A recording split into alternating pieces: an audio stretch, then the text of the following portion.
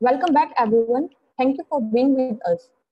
Before the break, we had the privilege to listen to absolute legend of the field, and now we have one more legend for you for another brainstorm session. Now, as we head on to the fifth technical session, I would like to call Dr. Bhatia to introduce our speaker. Over to you, sir.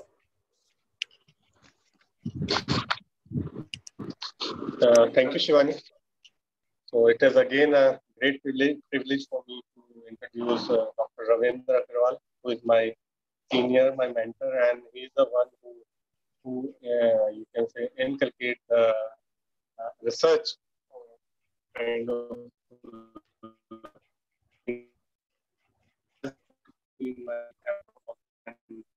he is the one I can see that he's a role model kind of person for me. So he is a person.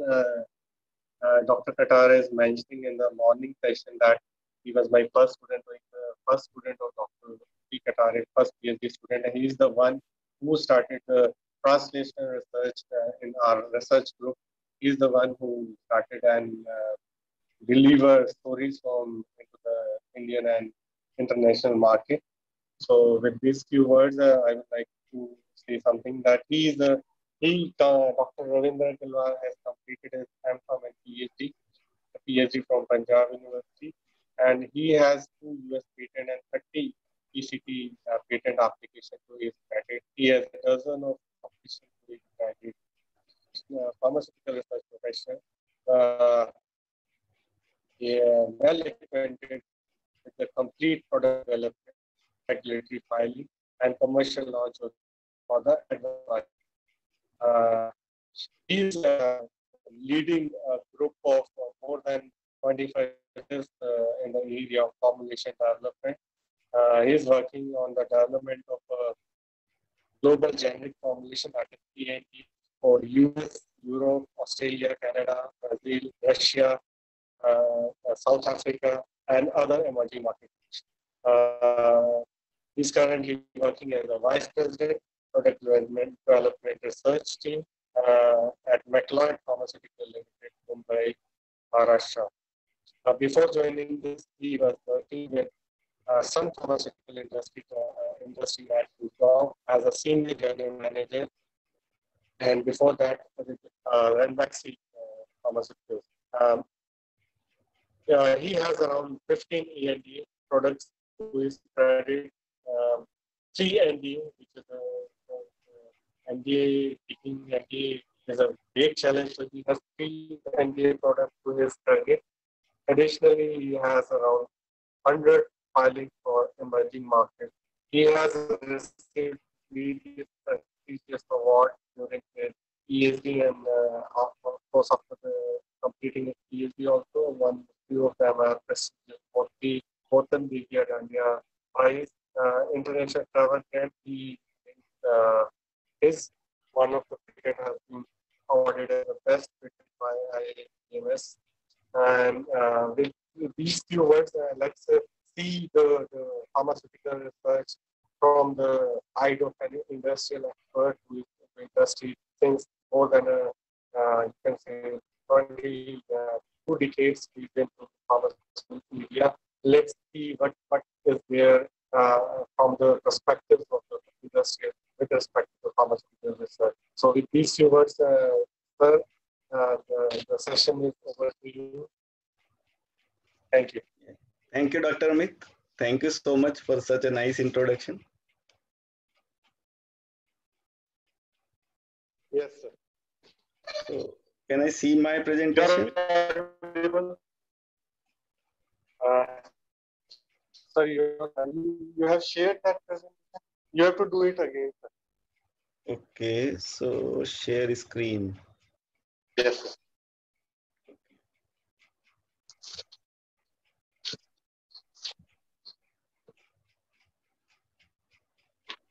Now it is visible. Yes, now it's fine. Okay, thank you, Dr. Amit. So we will start the presentation. Yes, sir. So thank you, audience, and good afternoon to everyone.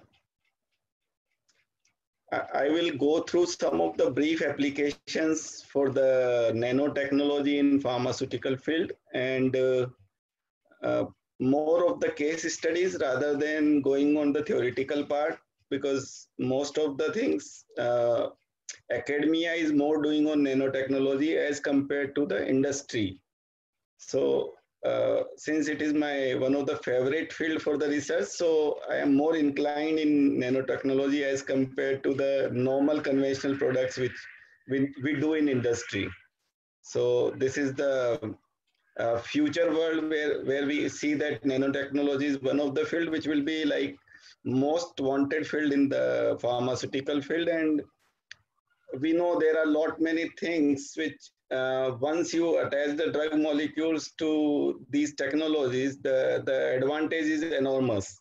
So we will go through the presentations and then we can take up the questions if any at the end of the session. So the content wise, it is just brief introduction of nanotechnology, and it includes nanocrystal technology, then SMATs, liposomes, proliposomes, albumin bound nanoparticles, some basic equipments required for that, and then regulatory aspects. So what is nanotechnology? So if we see the definition, the study of nanoparticle, or nano is something which is a Greek word derived from the dwarf. So it is actually science related to the particles which are in the range of 1 to 100 nanometers. So if we see in the range of 1 to 100 nanometers, there are a lot of delivery systems which comes into picture: micelles, liposomes, dendrimers, then different polymers which are used for the nanoparticles. So this is just a brief what is nano. Now, why we want nanotechnology? So why nanotechnology is required, or why nanotechnology is a field which is of more emphasis nowadays, or from maybe say we can say last decade, because it improves the drug potency and efficacy through different routes of administration. So basically, we improve the drug potency as well as the efficacy of the problems. And there are many drugs which are water insoluble, poorly absorbable. So these technology enhance the drug absorption. So there is a commercial product for fenofibrate where dose is reduced by the nanonization. Similarly, the nanoparticle bound particle, which is abraxane in the market, which reduce the toxicity of conventional paclitaxel. And the cardiotoxicity is reduced of doxorubicin by encapsulating the doxorubicin into the liposome, and it is marketed with the trade name Doxil. So nanoparticles are useful for effective targeting. They prevent the drug from biological degradation. They decrease the fed and fasted variability. They decrease patient to patient variability. And we also found that the dose is significantly reduced if we use the nanotechnology. So we will start with first concept, that is nanocrystal. So what is nanocrystal? Nanocrystal is just a wet milling concept where the drug particles are milled by the wet media milling to a nano range. So if larger API particles, they have the lesser dissolution and faster transit time. So if these are nanonized, then the dissolution time is lesser than the GI transit time. So the smaller particles, because of the higher surface area and small particle size, the GI transit time, the dissolution is significantly increased. The wet milling process is a fast process. It eliminates the use of organic solvents. There is no polymorphic change in the API, and the process is scalable. So it is of most use in the industry as a concept to minimize the use of solvents and to use this technology as the preferred means of increasing the bioavailability and the dose reduction. So we will go more details into this field. These are some of the products which are developed using nanoparticle technology. So this is the available in the domain, these products like fenofibrate, griseofulvin, aprepitant, migestrol acetate. So these are some of the drugs which have been made bioavailable by use of nanotechnology. Otherwise, they have very lesser absorption and lesser bioavailability. So we'll go with one case study which we have done in our industry. So it is a topical anti-infective cream. We have used the API, which is by use of dynomil, it is nanonized. And this size reduction of these particles, like you can see in the table, the D90 before micronization was 20 to 22 micron, and when it is micronized, it was less than 0.5 micron. So it is a significant change in terms of reduction in particle size, and the average particle size is approximately reduced by the 30 times. And for surface area, if we see the 1.5 to 2 meter square of surface area become 80 to 90 meter square per gram. So the surface area is increased by 50-fold. So by use of dynomil, we could able to decrease the particle size to such an extent that it becomes in a nano range. This is the equipment in the photograph which is used for the nanonization. So this cream formulation which contains nanonized API, it has been studied for different concentration to titrate the dose, and these the different doses are compared with the 1% commercial product which is available in the market. So 1% product contains the micronized API because drug is highly insoluble. So there are lot many studies done on these formulations. These includes some in vitro studies on cell lines where the MIC study is done at the different concentration range of the product. Then in vivo studies, which includes the efficacy study on Swiss albino mice and Sprague Dawley rates, then PK studies on Sprague Dawley rates, and then dermal toxicity studies also done on Wistar Hanover rates. And the inference was these formulations were well tolerated up to 100 mg per kg per day. It means up to 10% of the formulation, the dose in the formulation. So though we are using at 1% concentration, but up to 10% the dose was tolerable and there was no toxicity, and it was like no histopathological changes were noticed. API exposure shown that the dose is increasing, that if efficacy is showing by increasing dose. No systemic toxicity has been observed. And when we have done the clinical study, that is the phase 3 study, where the study was done on 251 subjects, where both the creams like topical nano cream at 0.5% level and marketed cream at 1% level were dosed. It was observed that topical cream containing nanonized API of 0.5% appears to be as effective and safe as 1% marketed formulation. So the dose is reduced by half and the efficacy remains same. So we'll discuss about the concept, like it is a machine which is known as dynomill. It contains agitator bead mill with a horizontal grinding container, and it is suitable for all kinds of products, like from low viscosity to high viscosity. All kind of products can be milled into this dynomill. External pump is used to feed the product into the dynomill. And this is the schematic of wet bead milling process, wherein if we say the product is milled with these chambers, these are the grinding chambers with the zirconium beads. So grinding beads are used of zirconium, stainless steel, or highly cross-linked polymers. And zirconium, stainless steel, or a highly cross-linked polystyrene resin-coated polymer. The bead size used is from 0.15 to 3 mm. The dynamic gap separator or a special slot screen is used so that bead should not come along with the product. The milling time for the dynomilling, it depends on the solid content of the product, the viscosity of the product, hardness of the API particles, the viscosity of the product, temperature, energy input. So these are the factors which decides the how much milling time or how much milling cycle the product will take to get the desired particle size. Drug concentration in the suspension can be of 5 to 40%. So in this range, we can use the dynomill for the nanomilling.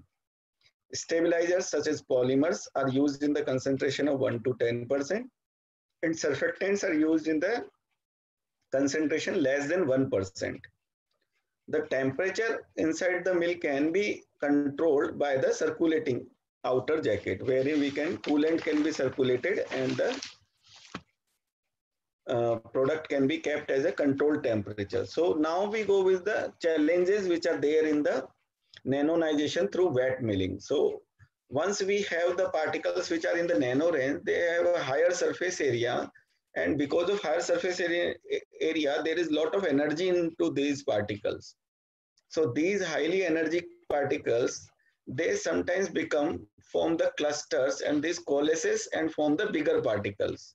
So this phenomena is known as Ostwald ripening, and the resolution of this kind of problem is we have to use the stabilizers like hydroxypropyl methyl cellulose HPMC, polyvinyl pyrrolidone PVP, hydroxypropyl cellulose HPC, methyl cellulose, hydroxyethyl cellulose.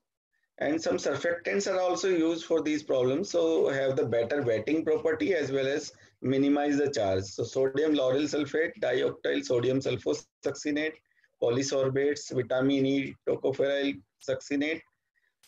This surfactant should not be used above CMC. So that is the caution we need to take care during our. So that's why we, as a fundamentally, we take 1% or less than 1% concentration of surfactant. Now coming to some other challenges with respect to regulatory filings. So in wet milling, there may be some contamination which can happen due to beads wear. So FDA normally asks that have you checked the level of contaminant due to the beads wear and tear in the milling chamber, and how you quantify that contamination.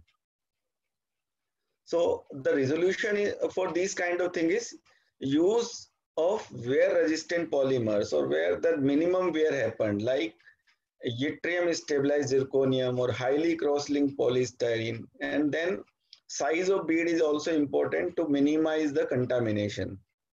Further, there are other parameters like agitation speed, viscosity, concentration of dispersion, concentration of stabilizer, temperature of the coolant, and number of cycles. And we should have to develop analytical methods or suitable analytical techniques to determine the contaminants at the ppm level. So this is the most expected queries come from the regulatory agencies. Now, with respect to characterization of these particles, the particle size is one parameter which we determine through dynamic light scattering, SEM, TEM, or atomic force microscopy. Then zeta potential by the Malvern zeta sizer. And in these also, in these techniques where we determine the particle size, there are sometimes challenges in terms of determining the right particle size. So the critical part in laser diffraction is like sample preparation. It should be homogeneous as sample. So sonication may be required, or maybe dilution may be required in the samples. So the criteria is obscuration should be below 5%. And if there are any artifacts, then the method has to be optimized with the different concentration of samples to get the right particle size.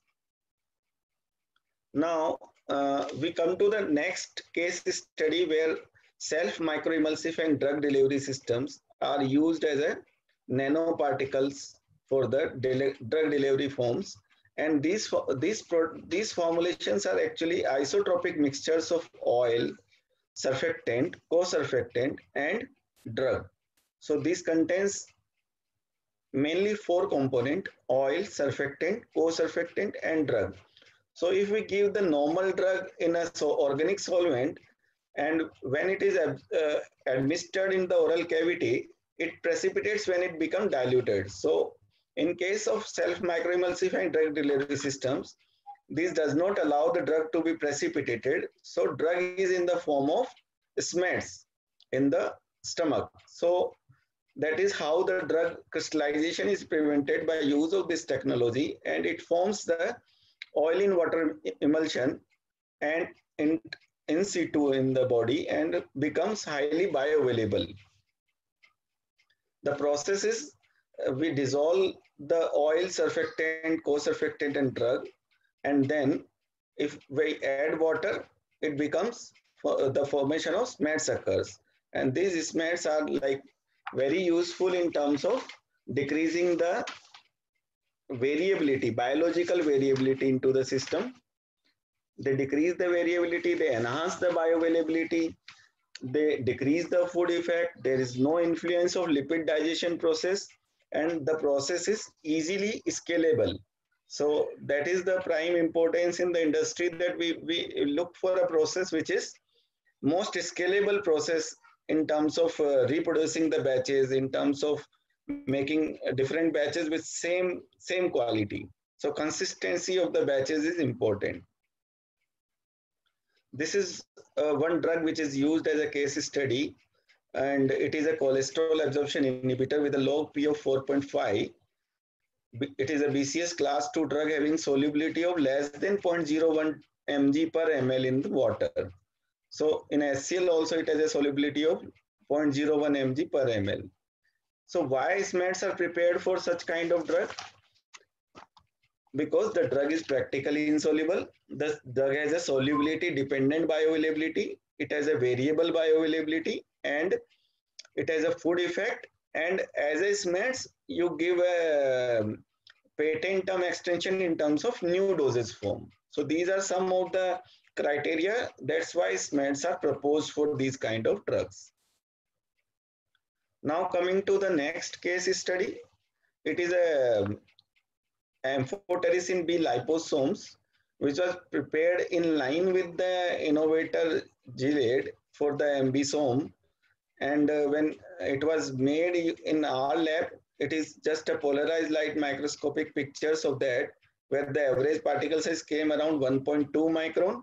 And when we were looking at the polarized microscope, the yellow color lamella is observed in the multilamellar structures, which shows that these birefringes are due to the amphotericin B. So alone amphotericin is showing these yellow crystals, which is the drug color. And when we see in the liposomes, the crystalline part is not there. So drug is intercalated into the lipid bilayers and become actually soluble kind of thing in the bilayers. The preparation flow chart is drug and lipid is dissolved in the organic solvent. Then this process is actually by spray drying. So in the presence of nitrogen, the spray drying has been done. Then hydration was done with the aqueous buffer. Particle size was reduced by extruder, and the product is then lyophilized. Now we come to the next case study. It is a pro-liposomes. This is also like developed as a means to produce these kind of drugs into the industry, where liposome has some challenges with respect to stability part and with respect to ease of administration. So this was made for one of the oral drug.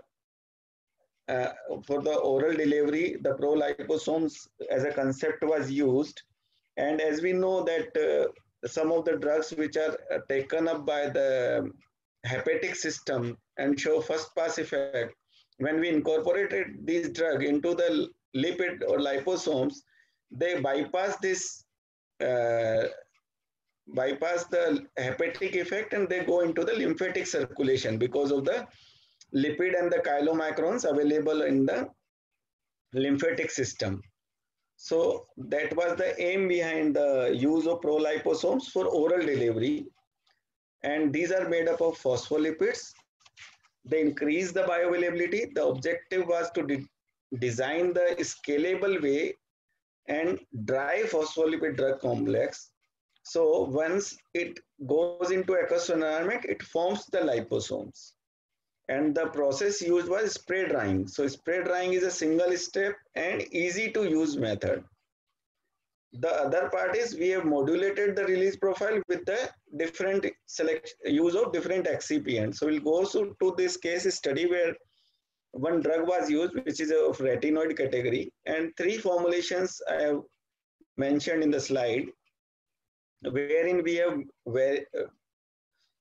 have studied the impact of mannitol. In one product, the mannitol was not there. In this second product, mannitol was used as a different concentration of 100 mg and 50 mg. Otherwise, more or less in all the three products, the formulation of HSPC, cholesterol, DSPG, drug, BHA, BST, everything is same. So when we studied the release profile of these three formulations, we came to know that by use of mannitol, the drug profile has a significant impact. So we'll go to next slide. If we see this next slide, the product which contains the lesser quantity of mannitol or half of the quantity of mannitol has shown the controlled release profile. And the product which does not contain any quantity of mannitol was the immediate release kind of profile with a 93% in 60 minutes. So the concentration of mannitol has given us the different kind of release profile. So we can match the profile with whatever available product or as per the desired profile, as well as we can bypass the hepatic circulation, and we can increase the bioavailability of product by use of liposomes, as well as these can be administered orally. So these are some of the thoughts behind study of this particular case study. Now we come to the case study 5. It is the Abraxane technology, wherein albumin bound nanoparticle NAP technology was used in the product. So we'll go through the innovator details of this. The innovator contains the paclitaxel, which is API surrounded by the albumin outer layer. So albumin is the outer layer present, and the drug is inside that. And this technology is named as NAB technology. The patent for this technology has been expired in 2013. This technology actually has overcome a lot of side effects associated with the paclitaxel administration, wherein hypersensitivity reactions were very high for the paclitaxel, and there was a lot of adverse events happening due to paclitaxel. The size of formulation is 130 nanometer. The cost of treatment is $1,600 per dose. It is tolerable in the concentration from 260 mg per meter square for 3 weeks. So you can assume the cost for 3 weeks would be very high. The global sales is 1.1 billion in 2019. The dose is 260 milligram per meter square. It contains paclitaxel 100 mg and human serum albumin 90 mg.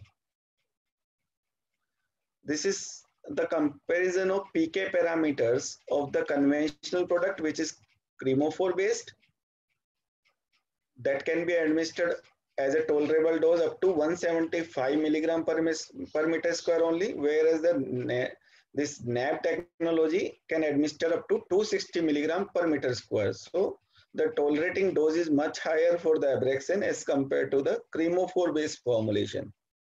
And if we see the Cmax or the maximum concentration achieved, it is almost 7 times that of the cremophore base.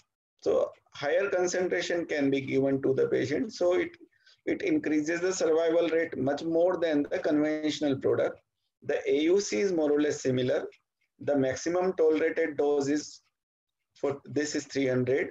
Then elimination half-life is similar for both the products.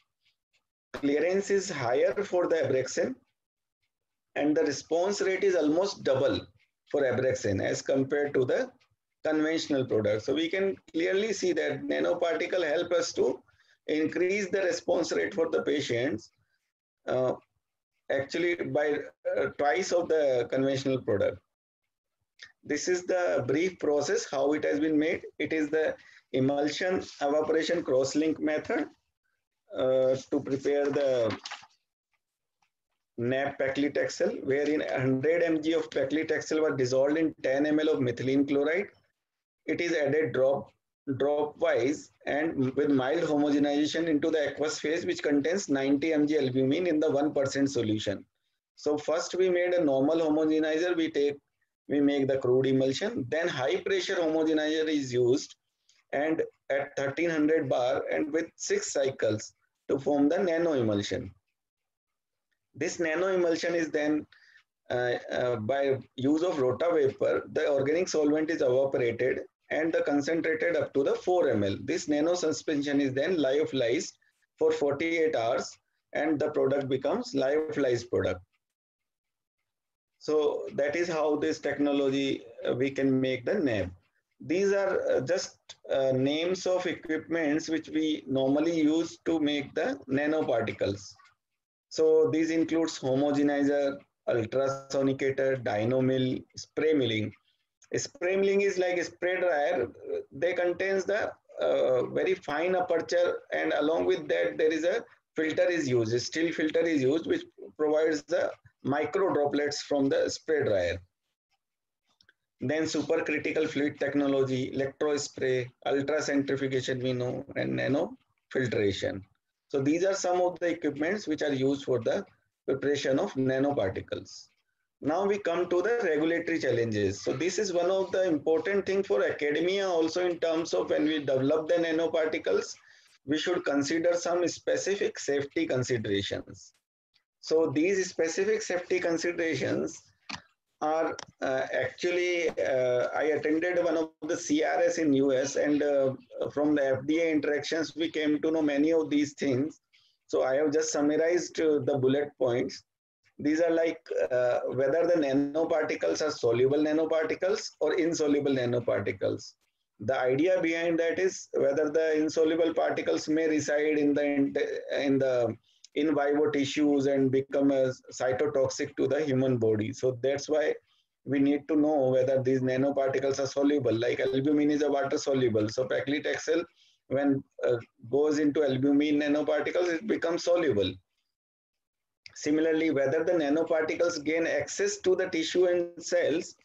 So the same, like when we give the larger particles, the access to tissue is same as that of nanoparticles, or it is different. So that is what the idea which FDA wants, that whether you are studying that or you are not studying that, that it is larger particles, because larger particles are bypassed by the system. So these small particles which is not readily uptake by the reticuloendothelial systems.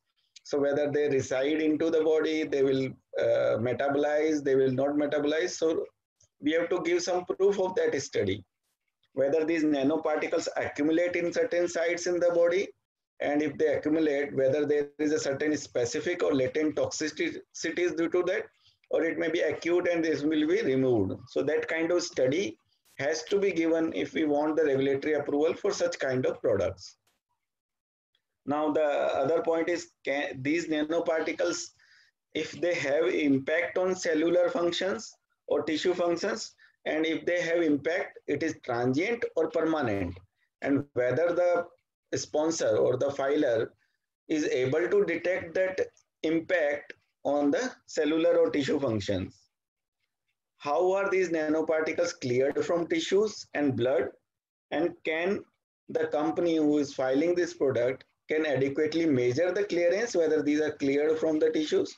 So these are the important points which, as a regulatory, if we file or if we want to administer our products or we want to approve for the commercial purpose, we need to study these kind of regulatory challenges.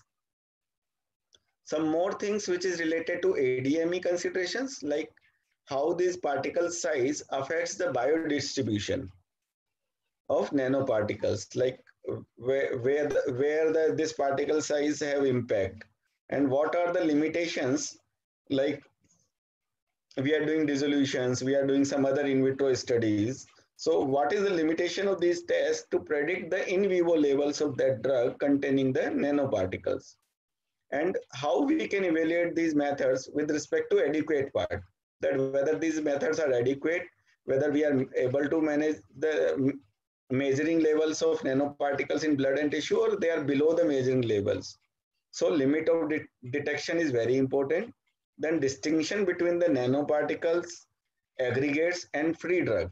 So we should know how much of free drug is there in the circulation and how much of the nanoparticle circulating. So this is most of the one of the prominent question asked by regulatory bodies, that have you evaluated this, the drug is in the free form or it is in the nanoparticle bound form.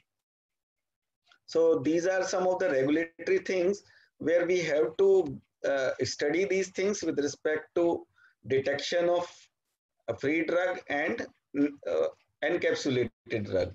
Similarly, accuracy of mass balance studies. So how much of drug is administered and how much is eliminated and what is there inside the body. So that kind of proof also we need to submit to the regulatory bodies if we want to have approval for nanoparticle based products. So this in brief, I summarize my presentation and thank you for listening this and I can take up questions.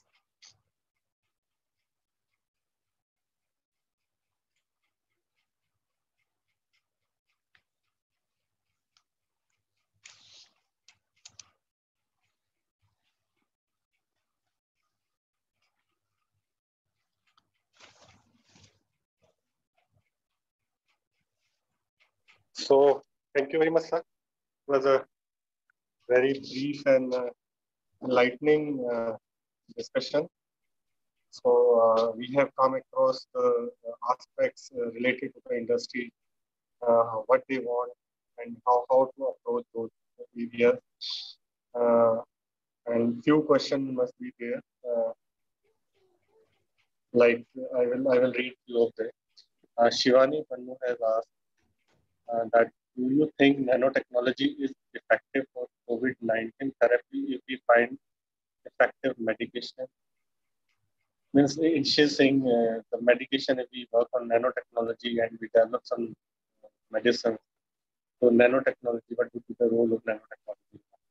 So Amit, it is actually a very good question and it came to my mind also that how can the persons who are involved with these kind of technologies, what they can contribute into this. So one of the thing which I was looking at this is the remdesivir, which is widely used in the serious kind of patient in the COVID treatment. Okay. So this injection is based on cyclodextrins. Okay. So that if you see the dose is low, I think it is 100 mg, and the cyclodextrin is used up to 6 grams. Oh. So if we try to make some kind of delivery system with these nanotechnology delivery based systems, so we can definitely decrease the load of these excipients, as well as the efficacy. Yes. We know that efficacy is certainly high with nanoparticle based systems. Yes. But the excipient load is too high, and if Yes, you see, 6 grams. There may be lot many things, but this is one of the case study which came to my mind. Okay. Another question is a lot of research.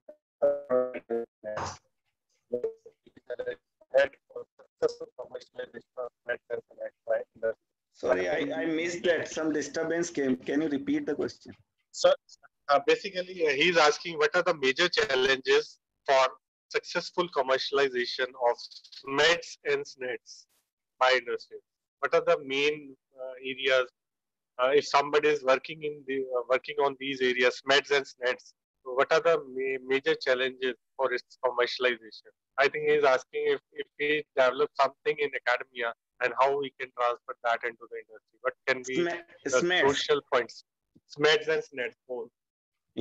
Right. So this is one of the technology which is very attractive in terms of scalability of the process, because it is a simpler technology, and the challenge comes with respect to the concentration of surfactant. So if we make the use of surfactant which are biodegradable kind of surfactants, and then in the lower concentrations, if it is possible to make these without use of organic solvents, these are definitely of high value. Oh, that's really because the load of organic that we need to take care how much that yes after completion of the process. So another question is from Jay Prakash Raj, he's asking, may I know which liposome size is suitable for as well as food application? Sorry, I missed the last part. He's asking what should be the size of if somebody is working on liposome, what would be the Yeah, some disturbance is coming, Amit. as well as hello. Yeah, in between your voice has I missed that voice. Basically, Mr. Dharraj is asking what should be the size of liposome if we need to have an pharmaceutical or food application with that. So it depends basically on what kind of delivery systems we are targeting. So in foods and all, it is an oral system. So the size should not matter. The composition of liposome should be such that if there is some issue with respect to hepatic systems, as I briefed in that particular pro-liposome concept. Yes. So there we will find good advantage, like the drug become highly bioavailable if it is taken up by the lymphatic system. So that is the good area of working where because oral delivery systems are not available for those systems where only injections are used. If we can make delivery systems by use of liposomes and try to find the oral route of administration. Okay. So that is one of the good area, but for food systems, I don't have much of the experience. I can only say that lipids are as good as food products. So yeah, so this is one of the good area where somebody can work on it, but what we can say the nutrients can be delivered. Of this benefit of this system has to be weighed because these are the expensive lipids. So we need to know that what is the aim or what is the target of our system. Yes. So another question is from Pankaj Ramadas. He is asking which method is used for determination of cell inflammatories. I think. I may not be remembering that method because it is be done by our clinical team. Yes, but, that is the separate. I can come back to him because this is the simple inflammatory methods when we were doing in our labs. Yes. At Punjab University also we did these studies where we induced the inflammation and then we were measuring the. So these are the common methods we normally use for this, but I can come back on this. Yes. Okay, sir. Does SEDS have effect on digestive enzyme? They have these effects. So, question from Neha Rawat. Yes, so SADs have that effect, but SMADs have lesser effects. So SMADs or SNADs have lesser effect because of size. So higher particles have that effect of digestive. Okay. Sir, I have one question. Suppose somebody is working in academia and he wants to do some translational research work. Can you give us 4 or 5 steps how to convert, as you have done earlier also? How to 4 or 5 steps through which we can translate our academic research into a commercial product? What can be the things we should keep in our mind? Yeah, 2 3 tips. this is actually a very important and I can say pertinent question for academic research and all, because whatever research we do, it is of no use if somebody is not properly extending that further. Either somebody is working on same lines of that research. Once one student completes, the other will take up and do further research on that. Then we can come to some kind of conclusion on that. But if you ask me basic things before, if we are starting some research, then we should keep in mind the first thing is patient. Okay. So the first thought should come like to whom we are administering this drug, how it can be goes to that patient, or how can it be useful for the somebody who can use this product. So if we take care of that thing in our mind, we will use those excipients which are already approved or can be approved by the regulatory agencies or by the DCGI.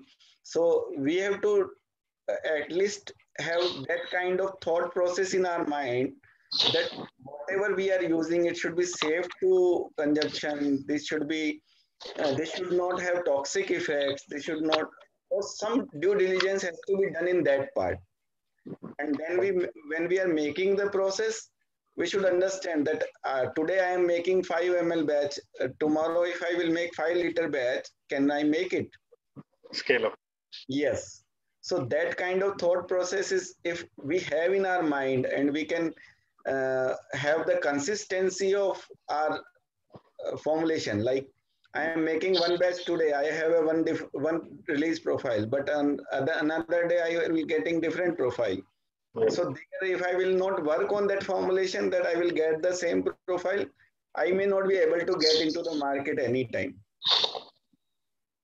Although these are the basic things, but these are Yes. very important. If we take these things into consideration, some way, yes, we will be able to do something because these small changes makes a big difference in our life. Yes. If we the technology may be not very big, the thought process is important. That I want to have this product for the patient use or for the clinical use. Okay. So that thought process will let you those steps wherein like we will not miss something which is actually not administratable at all. So I have interacted lot many students at NIPER also at one point of time, Okay. and like some of the excipients which they were using were not approved anywhere. Okay. So these are some of the things where we need some due diligence also. Yes. That whether whatever I am using is biodegradable, whether it is not impacting our any in vivo toxins, that kind of literature, if we will do properly on our excipients, our product, or our type of administrating dosage forms, that thought process, I think that is important.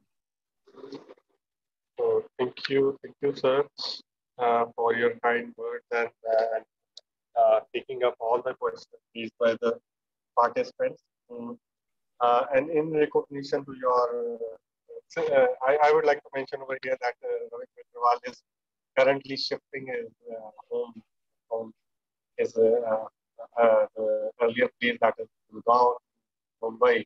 But still, he has given us the opportunity and given us the time to take him on the board of our FDP. I'm really, really thankful, sir, for your kind gesture. And for from our side, sir, this is a small gesture of gratitude for you, and we appreciate your effort, sir. This is a small token of certificate that we will send to you to the post. And thank you very much, sir, for your time and your valuable suggestion and discussion with our participants. Thank you, Amit. Thank you for such nice words. Thank you very much, sir. Thank you. Thank you.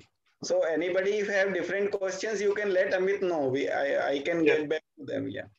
So you can post your question. We can get back to you whenever we have a time, and we will communicate through email so that we can add all the questions and then circulate it to the concerned speakers, and they will give the answer, and we will get back. Okay. Yeah. So thank you, sir. Thank you. You can Thank you. leave, sir. Once again, thank you very much, sir. Thank you. Thank you, Amit, and thank you all the participants for patiently listening. And maybe you will be doing more research in terms of nanotechnology as compared to industry. But I just thought that I will give you through the practical aspects wherein you can take care of some of the things. So thank you Yes, very sir. much. Yes, sir. Thank you. Thank you. Sure.